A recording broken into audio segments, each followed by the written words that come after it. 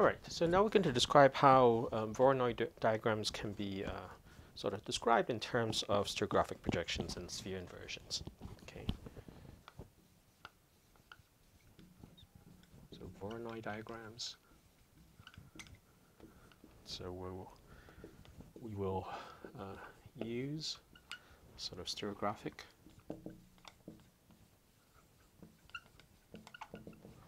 projections and sphere inversions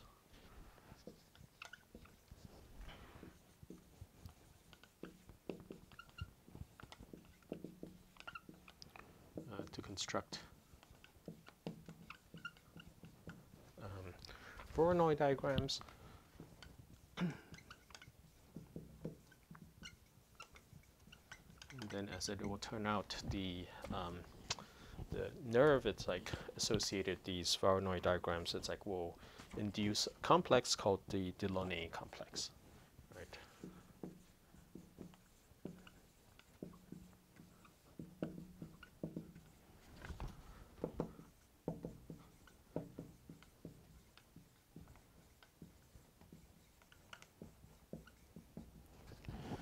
Okay, and so we construct this sort of given, again, a finite set of points.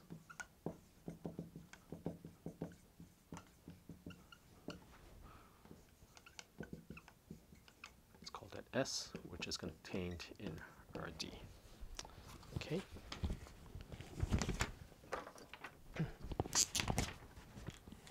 Okay. So first we define this idea of a Voronoi cell, right?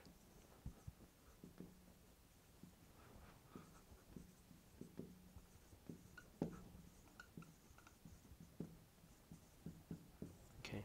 And the basic idea basically for a Voronoi cell is that you have these set of points, and then the Voronoi cell associated with one of those points is the set of points in RD, it's like which is closer to that one point as opposed to the other points in the set S. Okay, so define a Voronoi cell for a point, let's say U, which is contained in S, and the Voronoi cell VU, it's like associated with that point, is the set of x's in RD with the property that the distance from x to the point U is less than equal to the distance from x to a point V, where V is in the set S. Okay. All right. So so you probably know that if you have 2 points, it's like in RD, then there's the idea of the bisecting plane between them, which consists of the points which are equidistant from both points. Okay, and then depending whether you're to the left or to the right of it, it's like you know, it's like you would be close to one point or the other, right? So the intuition, if you will, is that if you want to construct this Voronoi cell, right, it's going to consist of the intersection of a bunch of these half spaces whose sort of boundary, right, is exactly these bisecting planes. So this Voronoi cell, so this right, consists of the intersection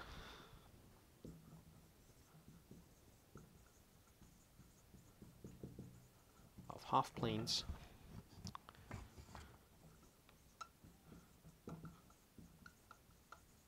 right, basically because for every pair of distinct points there's this sort of hyperplane, it's like which splits the RD, it's like into set of points which are closer to one or the other point. Okay, so so this consists of the intersection of half planes, and so this VU, right, has to be some sort of convex polyhedron.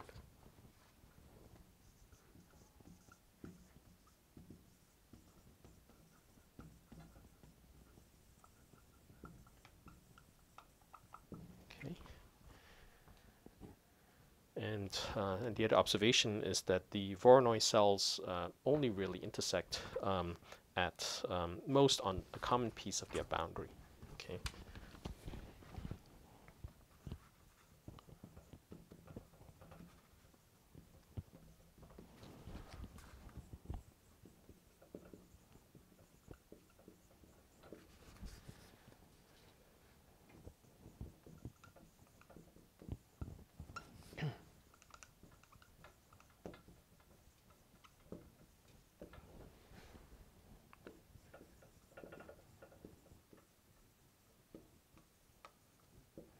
Okay, and then the other observation, obviously, is that uh, you know, given the fact that you have only a finite set of points, right? Every point in RD, it has to be one point. It's like out of S. It's like where that point is closest to. Okay, so what that basically means then is that for every point, it's like in RD, it's like belongs to at least one Voronoi cell.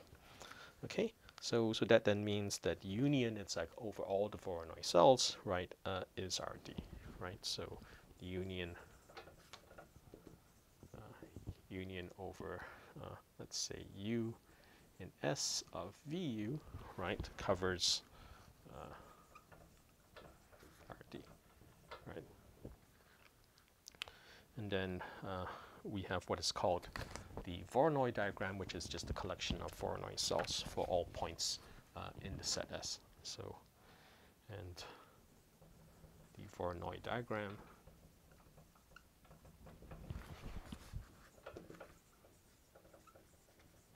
of S, right, consists of, is the collection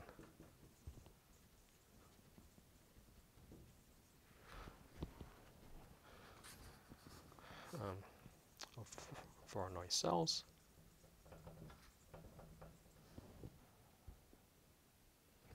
of its points, right? Okay. All right, so that's sort of the basic setup for Voronoi cells and Voronoi diagrams. So it turns out that there is, as I said, it's like, as I alluded to here, it's like there's also characterization in terms of stereographic projections and sphere inversions.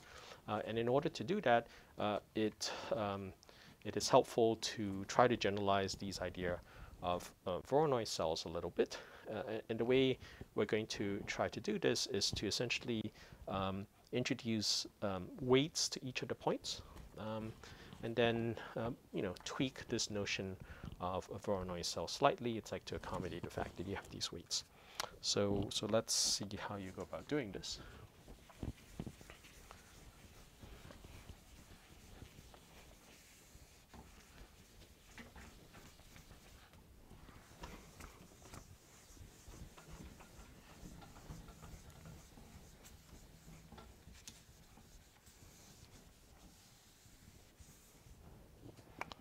Okay, so we can generalize this construction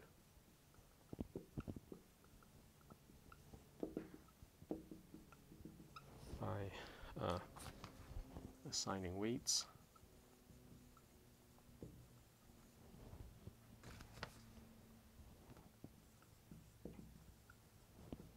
let's call it WU, right, to each point U in S. Okay. And then once you have these weights, it's like what we're going to do is we're going to tweak the notion of the distance. Okay. So, and introduce a weighted square distance.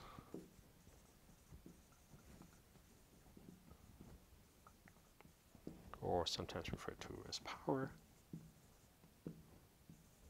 Okay, and I'm just going to note this as pi u of x, right?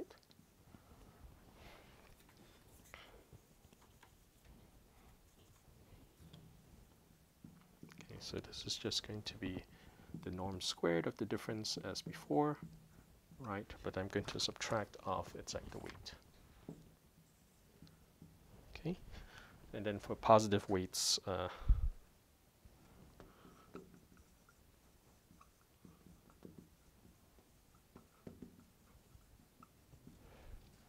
right, we can view the weighted point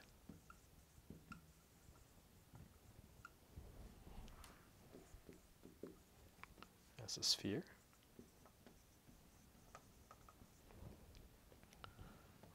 With center U and radius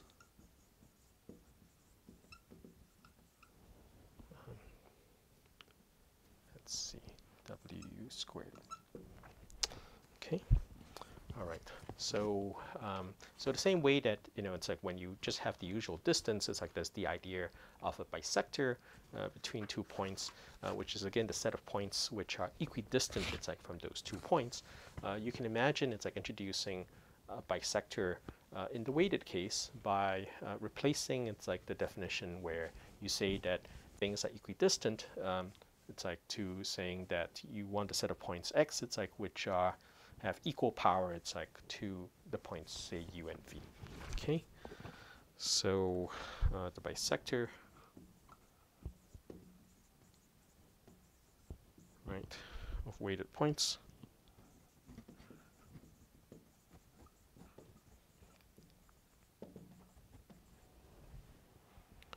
is the set of points with equal weights, or equal power, sorry,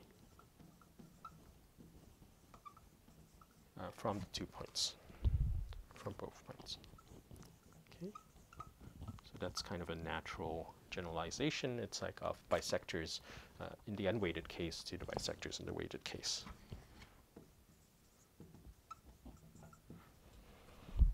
Okay. So this, so once you have the bisectors, obviously it's like you can do the same construction we had before, where you take the intersections of the half planes, it's like which have the bisectors as boundaries, in order to construct then a, a weighted Voronoi cell or power cell, and the corresponding weighted Voronoi diagram or power diagram. Okay, so this induces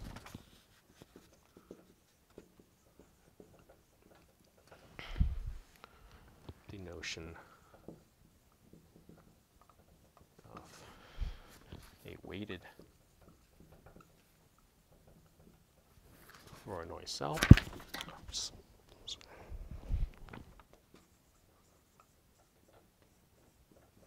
Right, or power cell.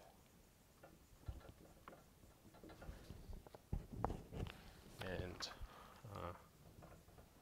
the weighted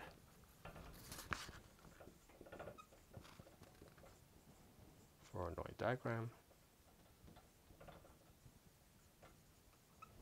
or power diagram.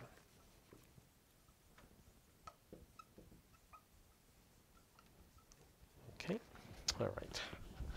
So, so with that in mind, it's like the next thing we're going to do is to try to see how we can interpret all this in terms of sphere inversions and stereographic projections. So let me just stop here for now.